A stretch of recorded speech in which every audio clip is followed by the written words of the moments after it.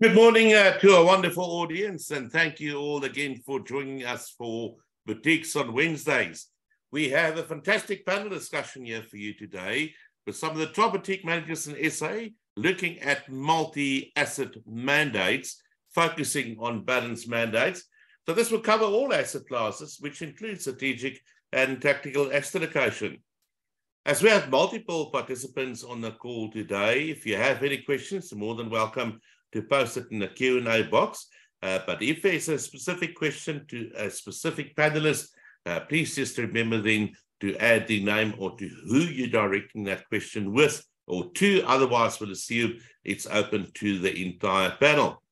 It is my great privilege to welcome our moderator for the session today, Michael Dodd, Senior Fund Specialist at Morningstar Investment Management, South Africa. Good morning, Michael. Thank you so much for joining us. Are you well? I'm good, Eugene. How are you doing? Absolutely fantastic.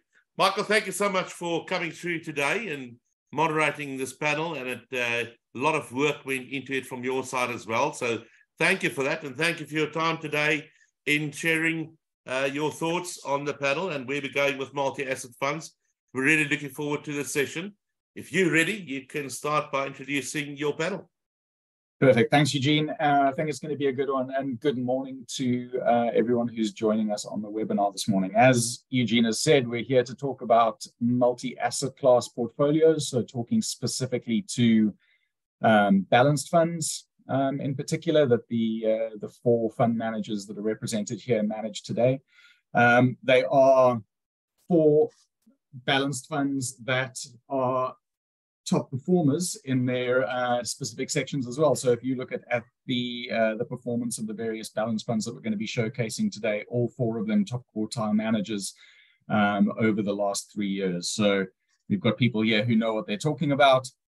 And I think without much further ado, we're going to kick the panel off, I think, just with a quick intro from all the managers. So maybe 2 to 3 minutes on them introducing their particular balance fund, how they think about asset allocation as it relates to the benchmarks of their funds. So that I'm not showing any favoritism, I'm going to go in the reverse alphabetical order of the different fund management houses. So that means we're going to start with Visio, and Visio is represented here today by Jonathan Meyerson. Jonathan is the head of fixed income at Visio and is a portfolio manager on the Visio BCI Balanced Fund alongside Patrice Moyal. The fund is benchmarked against the ASISA category average, so that being the South African multi-asset high equity category. So Jonathan, over to you. Just 2 minutes, a quick introduction on the Visio Balanced Fund, how you think about positioning the fund from an asset allocation perspective, given your benchmark, and how much do the peers that you're trying to beat or outperform influence your asset allocation thinking? Good morning. Thank you and welcome everyone. So the Visio Balanced Fund was launched just over 3 years ago, and it's really, I suppose, the one place that you get all the specialist knowledge that Visio has in the different asset classes. We have specialists in property, fixed income, equity, both domestic and global, and this is where it kind of all comes together. The approach is a strategic asset allocation approach. The benchmark is, as you mentioned, the peer group, but really the objective is to perform in line with CPI plus 5. So basically the objective of the fund is to ensure that investors put the money in a place where down the line they will have preserved the wealth and assets and gain some upside from that. Visio is what we call I suppose, a bottom-up house. So the approach is a strategic asset allocation. Essentially gives us rail guards around what we should be holding in the fund over a longer period of time. And the idea is that theoretically, the work shows that if you model it, the passive holdings over a long period of time should give you that CPI plus 5. Then we bring the skills in the different teams and try and actually provide a little bit more than that CPI plus 5. And to be honest, at times, those skills are required to just achieve the CPI plus 5. You know, I'm sure we'll be discussing whether CPI is achievable or not. We think it is, but certainly it requires very detailed bottom-up as well as some macro overlay to ensure that we don't lose the sight and try And I think it's also very important to point out that while CPI plus 5 is certainly the objective, we do it within a first certain risk environment. We can't take overly big risk to achieve that CPI plus 5. So that's a very, and I think strategic asset allocation when it comes to balance funds is the absolute most, and I'm sure there might be disagreements. I think it's a particularly important kind of framework to work within. So I think that kind of gives you the flavor of kind of what we do at Visio when it comes to the balance fund. Thanks very much, Jonathan. That's a good intro. Next up on the panel is Paul Bosman from Granite. Paul is a portfolio manager on the Granite BCI Balance Fund alongside Vinesh Naidu and Bronwyn Blood. The Granite Fund is explicitly benchmarked against CPI plus 5, so quite similar to Jonathan and Visio in terms of the return objective that you are trying to achieve. So Paul, maybe 2 minutes to introduce us to the Granite Balance Fund, how the benchmark that you have translates into your asset allocation thinking, and maybe your thoughts on how achievable CPI plus is as a target. Yeah, sure. Thanks, Michael, and thanks for having me on your panel today. So our target is inflation plus 5 with no strategic asset allocation guardrails.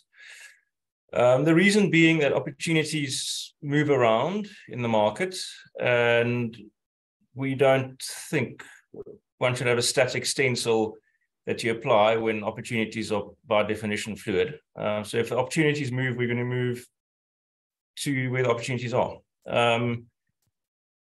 For that, you need a multi-asset team. So we've got a team that's highly skilled in fixed income, property, domestic and global equities.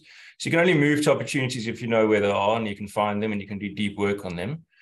But the other extreme is that if you're running a balanced fund and you're running very low equity exposures, you're probably timing the market. That's probably more a view on where the market is rather than a bottom-up process.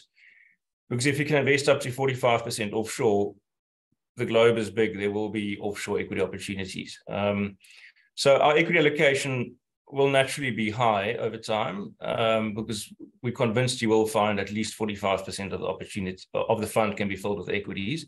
And therefore, the equity exposure will probably be quite a bit higher than that.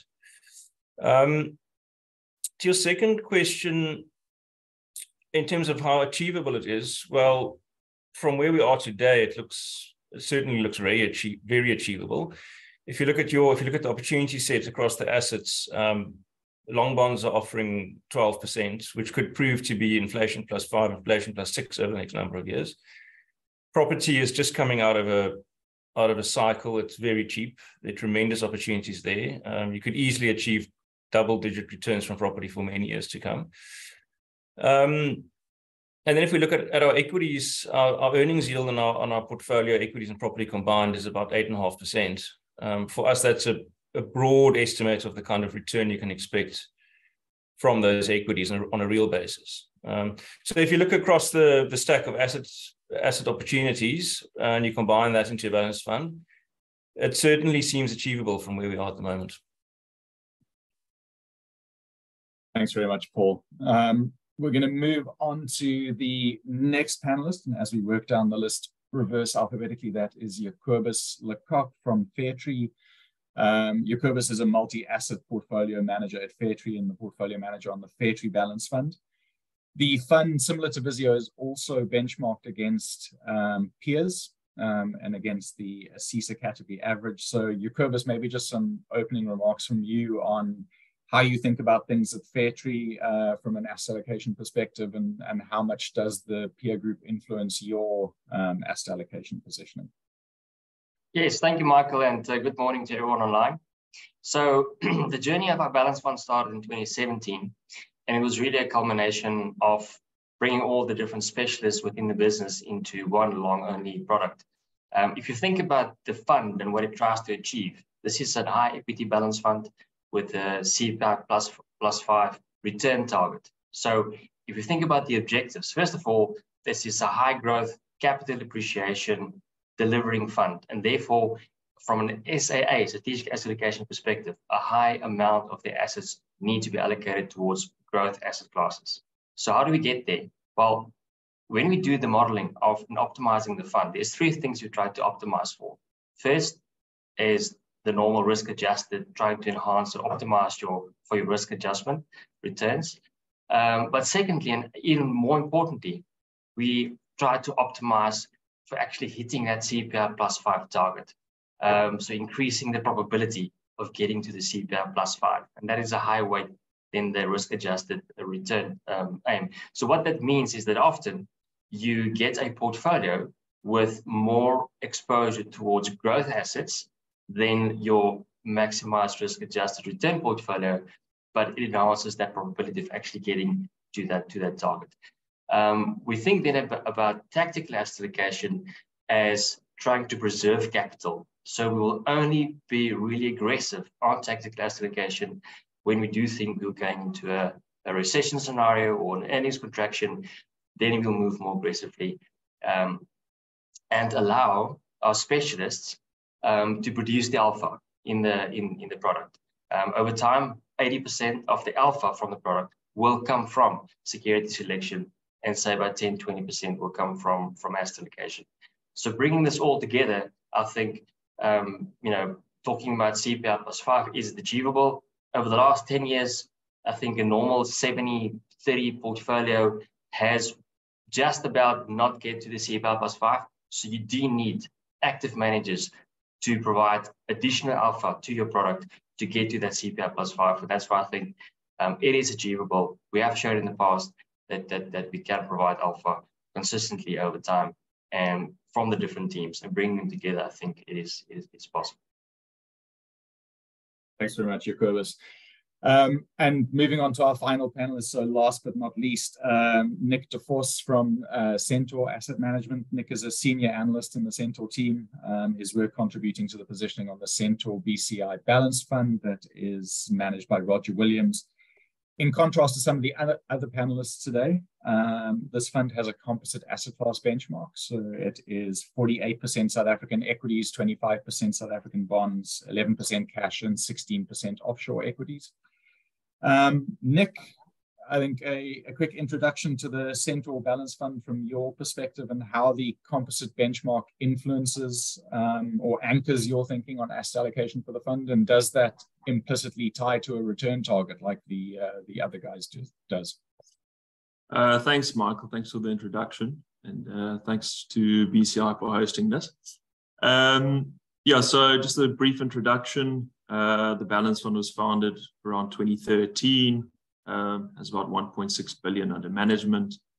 Maybe a bit of an interesting story how the Balanced Fund came about. The business has quite a few legacy private client portfolios, and at the time, a few of them were looking for, as they became older, were looking for a place to park retirement savings and wanted a bit of offshore exposure as well. That's part of the reason why the Balanced Fund came into existence. So in terms of the benchmark, as you mentioned, it's a composite benchmark. I think it's probably best answered if I explain how we kind of built this benchmark. So what we've done is we look at an efficient frontier. You run various scenarios depending on what you think kind of like expected returns for the various asset classes are. And then we back tested that. So we wanted the benchmark, which is our strategic asset allocation, to meet a few various criteria. So the one being an objective of beating CPI plus 4%. We also wanted the benchmark to beat the average SA Balanced Fund, so to be within top quartile performance. I think we'll be really pleased if we achieve a top decile performance over a long period of time. So that's really how we put it together. And then in terms of generating alpha, above and beyond that, we use tactical asset allocation to move around that the various composite positions that we have.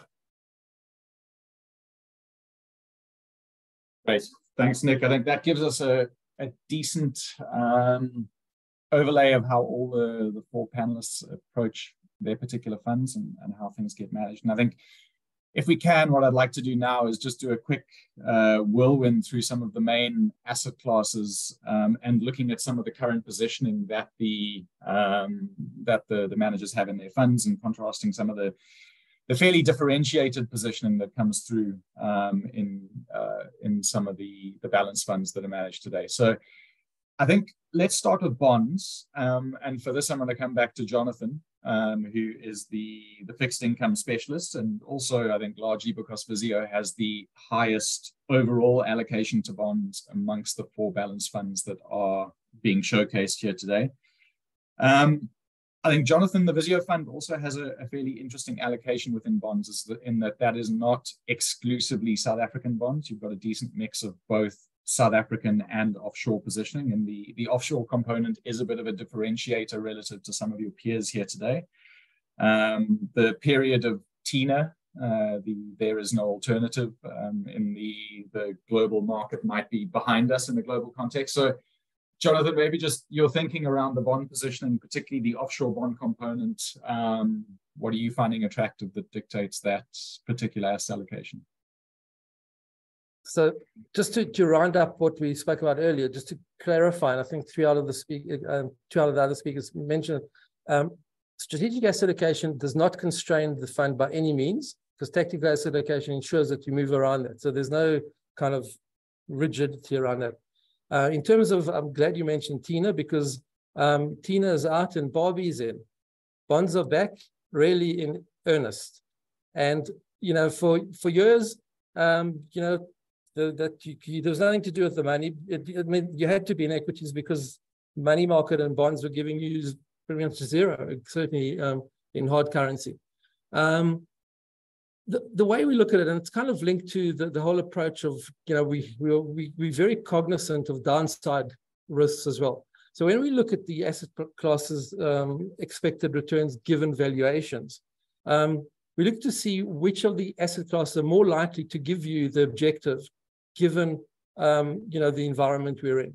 And currently with South African bonds, it yields at, you know, above 12%.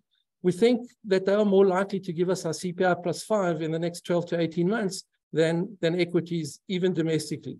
Domestic equities are not particularly expensive, but I don't think they're cheap either. Globally, it's actually maybe an easier call to make, because global equities are expensive.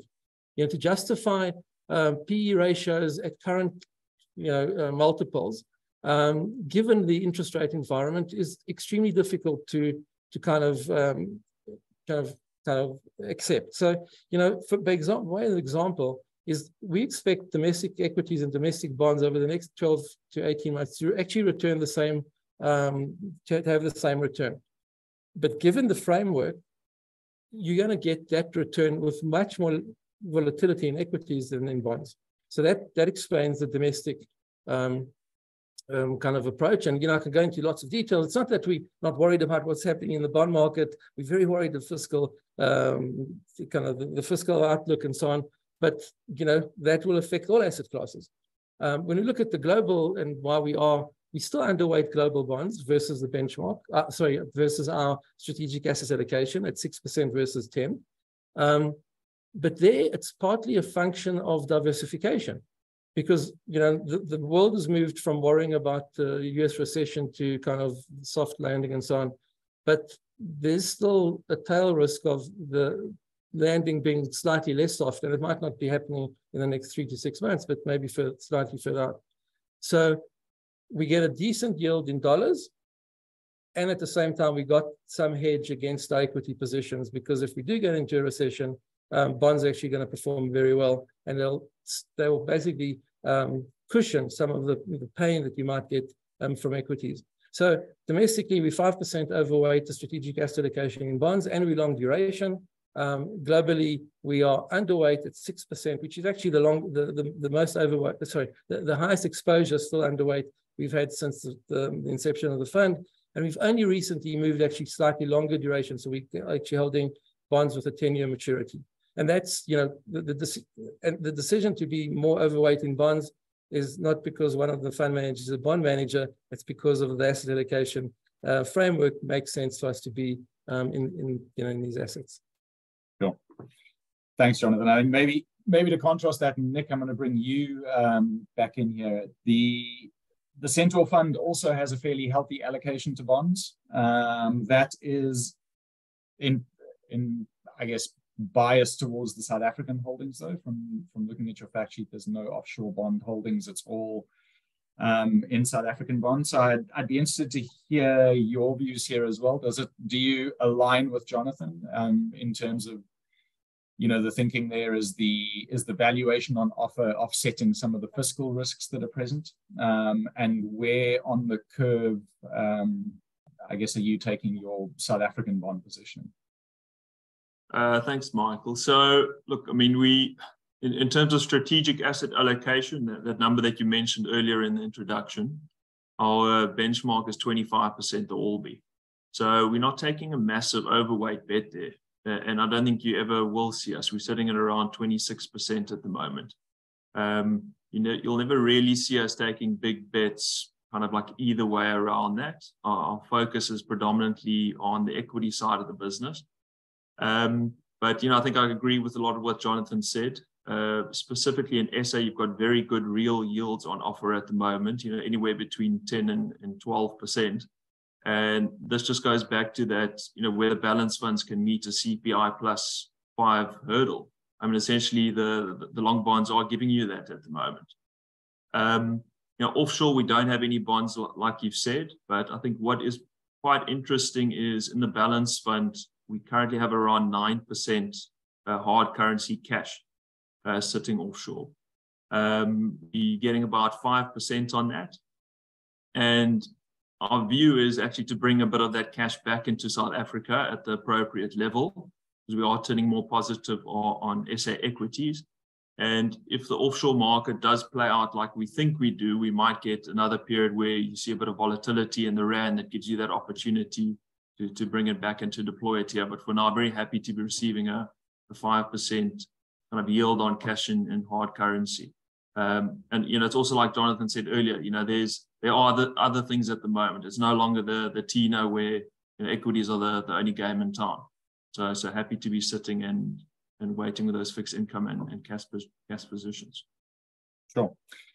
Paul, I'm going to come to you because the Granite Fund is quite differently positioned. You are less of a fan of bonds than some of your peers, but in particular, if we move on to property in particular, that's a sector where Granite have a fairly healthy allocation. 15% of the fund is in property, 6% in South African property, and 9% offshore.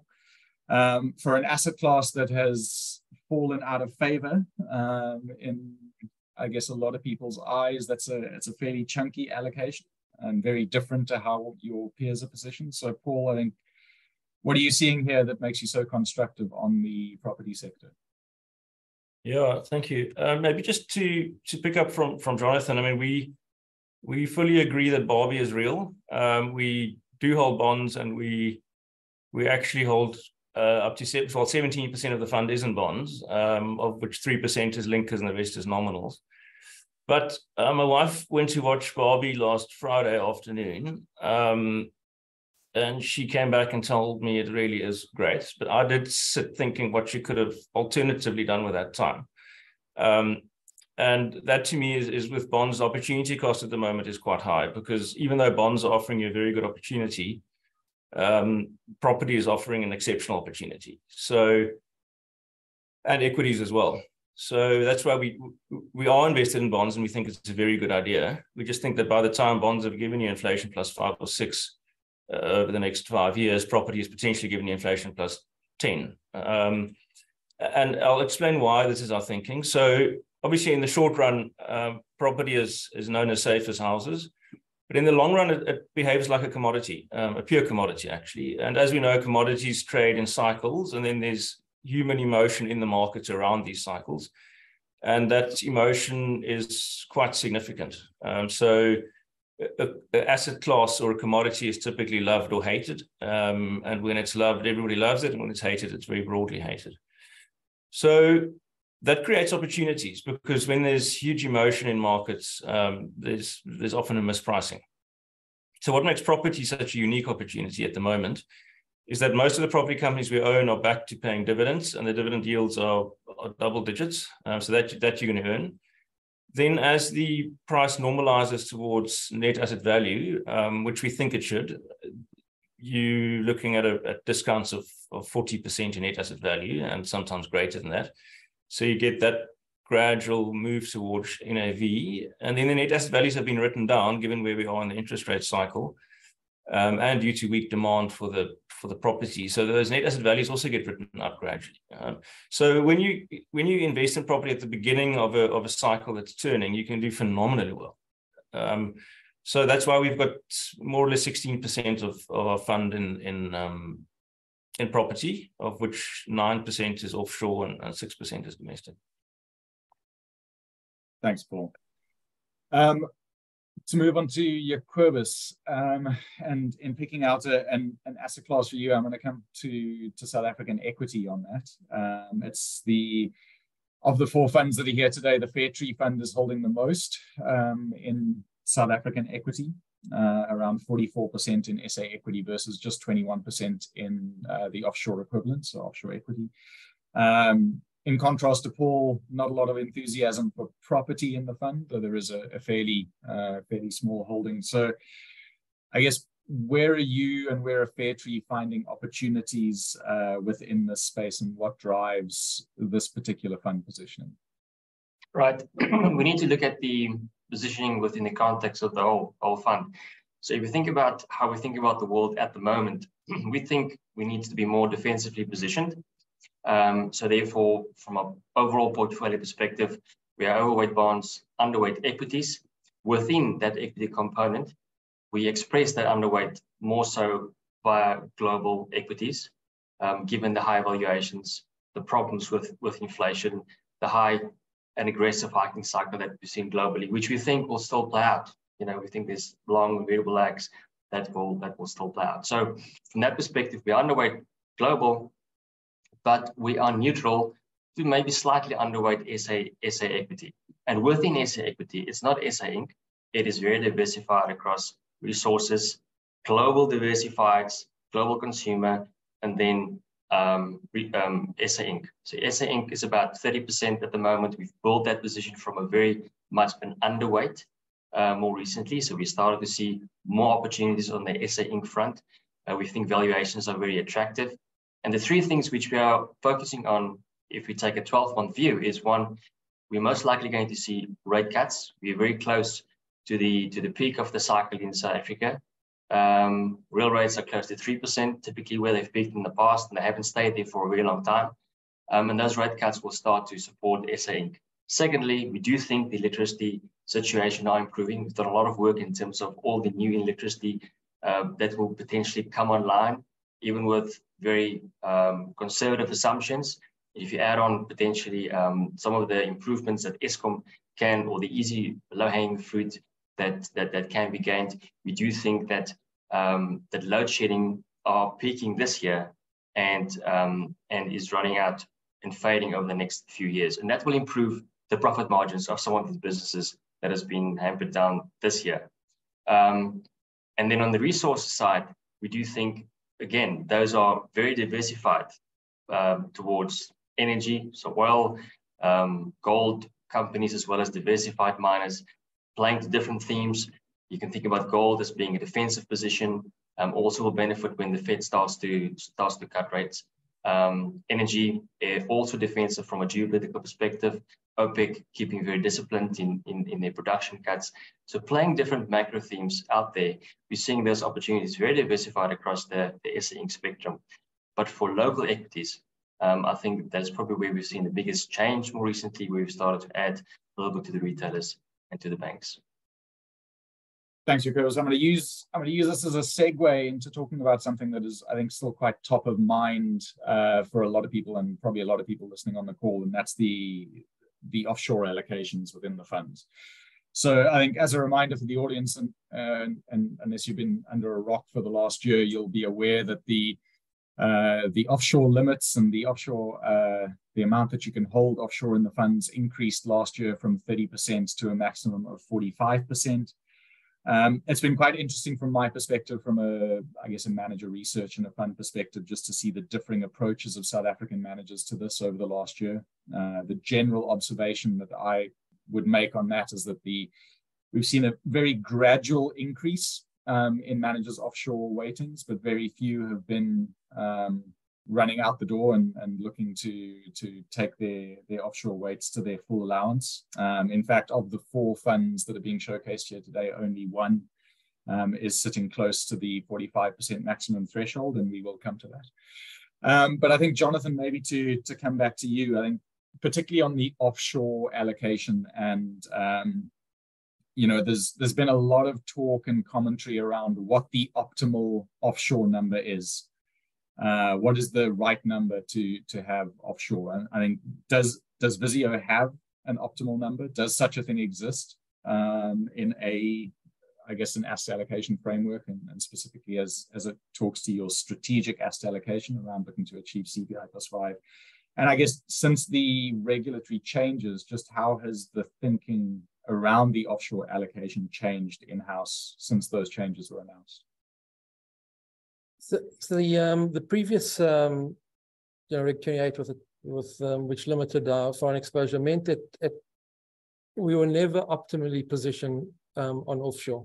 In other words, the max exposure that we were allowed was below what we found to be the kind of optimal strategic asset allocation to offshore.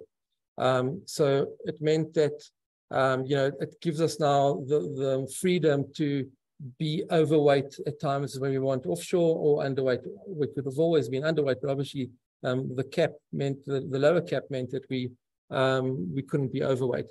So we took our time, we analyzed it, and we basically came up with a number of 35% as a kind of optimal strategic asset allocation for offshore. And we gradually moved in that direction, and the move was, I think, like you mentioned, was a function of kind of where the values lay. So I think it has given domestic managers the opportunity to, be more tactical around the global exposure. Obviously, there are lots of byproducts of those moves, and we can talk about how it's increased risk and what skills you had to have for that. But I think they've worked reasonably well in our favor. So we can talk about that later as well. But that's kind of how we looked at it. Sure. Thanks, Jonathan. I think, Nick, I'm gonna bring you in here as well. I mean, Jonathan mentioned that the offshore limit obviously opens things up quite significantly for local investors in these kinds of vehicles in terms of the opportunity set. Do you think that there are any potential unintended consequences from the heightened offshore limit? And does this potentially create any opportunities in your view in the local space? Good question. So, I mean, if we look at what's kind of been happening in South Africa over the past couple of years, you've had a very negative sentiment, kind of like from everyone, including SA fund managers, towards let's call it SA Inc. Guys have been a bit crowded in the rand hedges.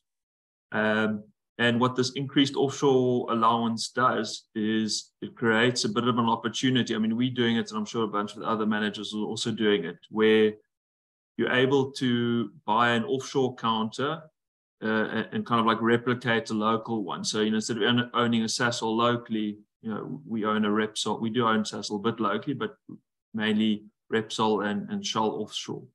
So when you don't have these dual listings, you are seeing kind of like divergence in performance. So Sasol, SAPI, probably a good example of that.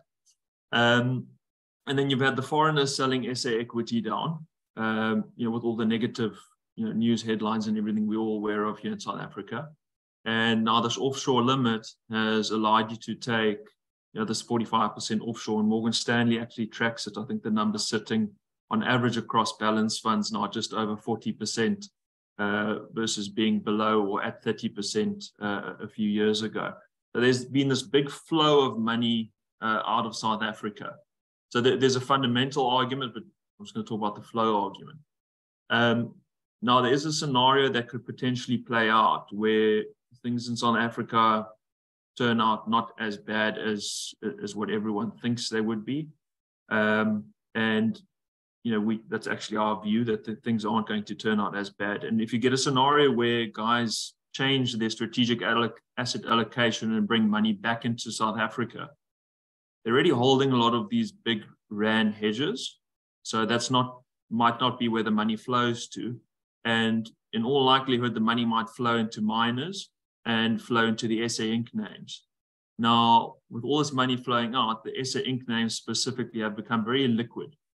So you could have this very big positive cocktail, both on the fundamental side and on the flow side, where money flows into these SA Inc. names, and it almost becomes like a rush into a very small funnel. It have quite a Lollapalooza effect on the up if it plays out that way.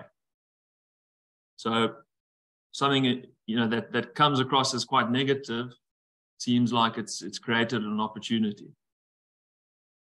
Thanks, Nick. I think I'm gonna come to Paul next. I did say that there was one fund here utilizing the full 45% that is allowed, and that's Paul's fund on the Granite side. Paul, I mean, we've heard a lot of arguments here today for the attractiveness of South African assets, and you've heard Nick's views here on the potential for, I guess, if there's a sentiment change, that things could be, that could benefit the South African assets quite materially. You're sitting with a fairly large allocation to offshore equities, so 33%, and plus your property allocation that we've already discussed. I'm keen to hear your views here on the offshore positioning in your funds. Is it top-down driven, bottom-up driven? Are you finding better opportunities offshore than you can here? Yeah, sure. Thank you. I mean, if you were to walk into the office of a financial advisor in London and with your portfolio all in cash, he's very unlikely to recommend that you put 70 or 80% of that in South Africa. And if he does, you're probably going to find a different financial advisor. Even if he's got a positive view on South Africa, which we actually do have, it's just the globe is big and the opportunity set is massive, and you are taking concentration risk in a specific geography. So our view is not a negative SA view. It's just the globe is big and there are many opportunities. And I mean, we find those opportunities. They're rapid growth industries within which there are companies with competitive advantages, for which you can make good money for years and years to come. So it's more opportunity driven than a view on SA. The one problem is that you have a mismatch between your inflation plus 5 benchmark and the rand. So rand strength is a problem, especially if you're retiring in South Africa. You're going to retire in rands, so it truly is a rand liability. And for that reason, at the moment we're doing a sort of a rand hedge strategy. Not all of it, but more than half of that is actually hedged out on a rand basis. We're doing it with options, so we still participate if the rand weakens, but we protect it at certain levels against strength. And that's simply done to match the nature of the product, which is a domestic pension product. Thanks, Paul. Jacobus, I want to come to you. I think Paul brought up something that I think is quite relevant as well for a local investor, particularly with a higher offshore limit, and that is the currency and the rand. And the rand being one of the most volatile currencies in the world, and its strength or weakness can either dilute or amplify the offshore returns that you're getting in portfolios as a rand investor. And I think this month is going to be a fairly interesting case in point, where the rand has been phenomenally strong this month, I guess in contrast to prior months, and that's going to water down, I guess, the offshore component of the portfolio. So I guess the question being from an asset allocation perspective and how you're managing the balance funds, how should we be thinking about the rand? Should we be hedging the currency and hedging out the increased volatility that comes from the currency component of the portfolios, which now potentially is a lot larger? Very good question. I think very relevant topic at the moment. well, historically, people or investors in SA has often liked the ex-rand exposure, to provide some sort of a defense to the portfolio. If you think back 2001, 2008, 2011, 12, 15, 18, 22, and 20, these are years in which the rand has depreciated by, say, 30 to 60%. So every 3 to 4 years, you get these blowout scenarios where you actually want to be and want to have some protection, and the rand, so having an offshore exposure does provide that. During the pandemic, S&P 500 hedge to rand was down 20%. S&P 500 in dollars was down 35% as one example. And so from that perspective, SA investors historically has thought about the rand as some sort of a hedge. So you need to incorporate, and therefore keeping it unhedged, you need to incorporate a view about potentially the rand's future and where it's moving towards. Going forward, with there being a high allocation towards these offshore assets, including allocations towards US bonds, US cash, even global ag, I think those less riskier asset classes, if you keep them unhedged, the volatility of those asset classes actually double. So you need to think about the additional amount of risk you incorporate into your portfolio by keeping these more low-risky asset classes unhedged. For equities, it's less so. US equities and US equities unhedged or hedged, the volatility remains fairly similar. So from a risk-adjusted perspective, I think those asset classes, it makes more sense to think about hedging those. For equities, studies have shown that the optimal hedge ratio is between 30% and 66%, depending on time, on period, on your risk appetite. And so maybe a long-term, would be around 50%. Our view at the moment is to keep it unhedged, because we want that, from our macro view, we want that hedge and exposure towards potentially if there's rand weakness, either from a global recession or if there's some domestic weakness that can come true. So that's how we position now. But thinking about the rand hedge in the future, I think, is becoming more important for these different global asset classes. Yeah, guys, I'm realizing I'm running short on time and still have so many questions to ask, but I think it would be remiss of me if I didn't come to the topic of managing South African balanced portfolios in the context of being a boutique. Because one of the arguments that I've heard being put forward is that, South African managers with the increased offshore allowance, are they best placed to cover offshore relative to a big global manager or some of the bigger players in the market? So Jonathan, maybe to bring you in here, I mean, what would your response be to that argument in terms of, as a smaller boutique player, are you equipped to cover the wide range of asset classes that's needed to run a multi-asset portfolio? Yeah, I think at Visio, the equity team has been managing global stocks in the hedge funds and in long only since 2004. So there certainly has been that type of experience. But over and above that, I think even when you invest in South African stocks, which is quite a limited universe, you're looking at them against global stocks. You're not going to analyze, I think Jacobus, when you mentioned, Sasol without looking at the global names as well. So there's certainly been that coverage already.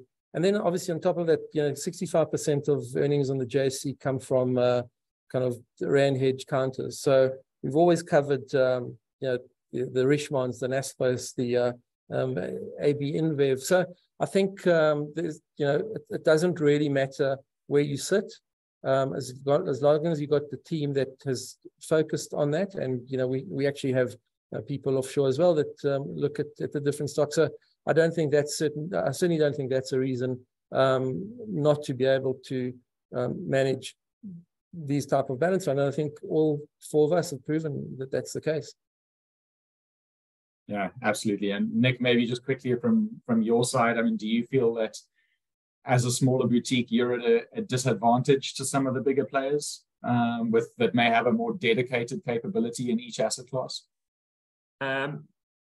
maybe I'll answer it maybe a bit like simplistically, but I mean, if you think of the best investment house in the world, it's run by two guys in their 90s.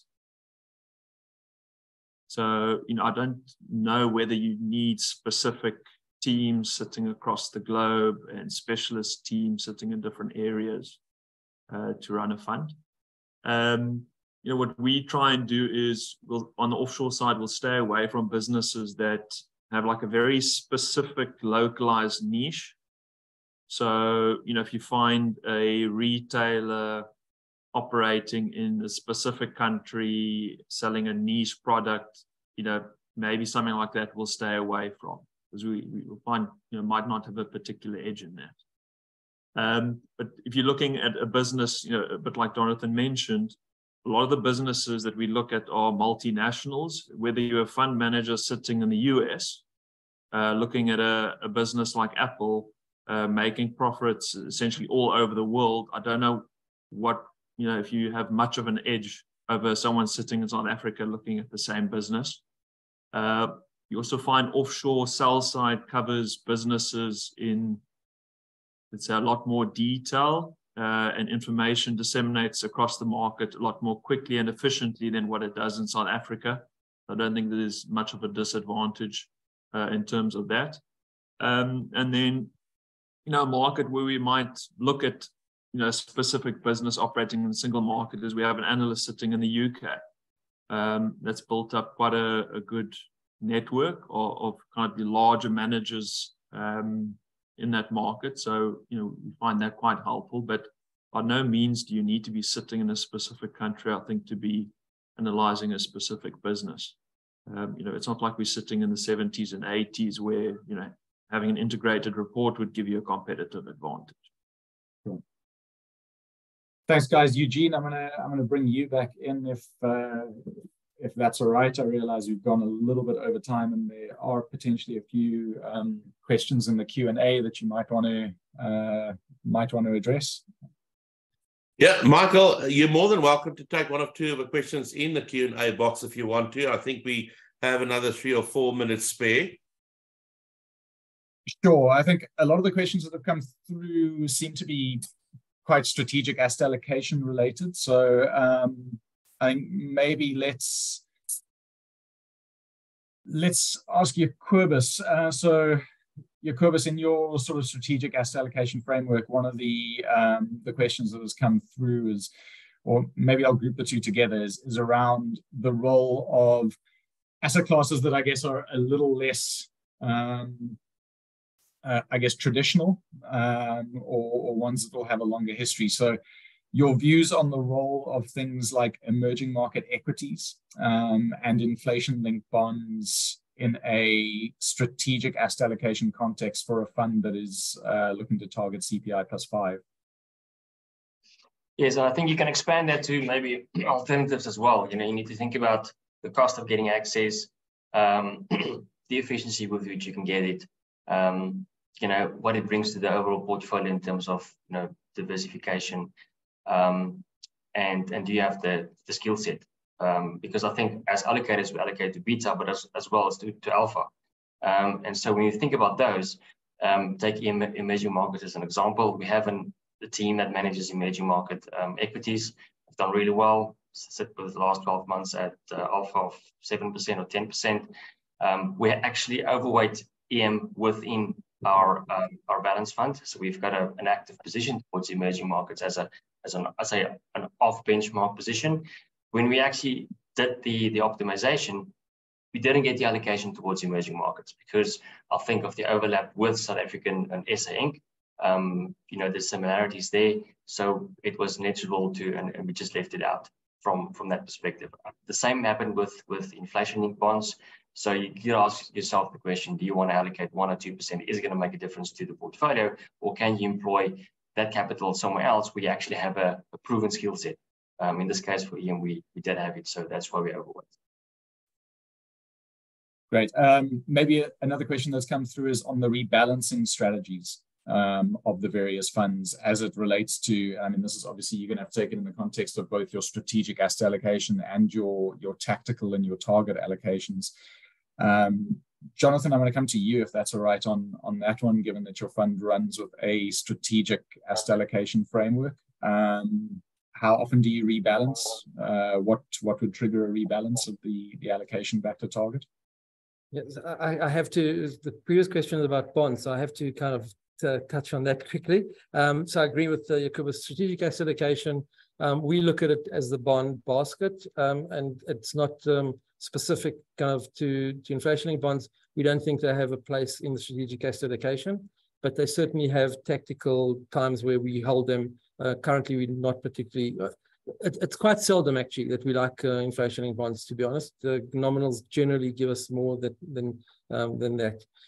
Also quickly on alternatives, which we didn't speak about, which is an asset class that's clearly become important. And we're lucky that we've got in-house data because we've been managing hedge funds for 20 years, and we've been able to kind of incorporate that into the strategic asset allocation, given that the Cisco might change there. And we're comfortable that when that gets basically passed, we'll be able to at least have 10% of the funds in hedge, because it does show better returns with a lower volatility, the kind of elusive free lunch that Professor Markowitz spoke about all those years ago. So we like that. In terms of the strategic asset allocation and how we, when we adjust, it's not, there's no date for it. We meet as a team on a weekly basis, specifically to speak about the unconstrained, sorry, the balance fund, and we generally run the numbers on a monthly basis, but it doesn't stop us to kind of, when big moves happen, to change that. That's the tactical. Obviously, the strategic asset allocation doesn't change over time. It gets monitored, and over a long period of times it might, but certainly that's not the idea of strategic asset allocation. It's the tactical moves that happen, and they don't have to be done in a calendar month or a certain date or anything like that. Perfect. Eugene, I'm happy to throw it back to you. Yeah, fantastic. Michael, you've done a phenomenal job with your panel this morning, and many thanks again to Jonathan, Jacobus, Paul, and Nick for your time this morning. You gave us all a lot of insight in terms of how you think about the various asset classes, SAA and TAA.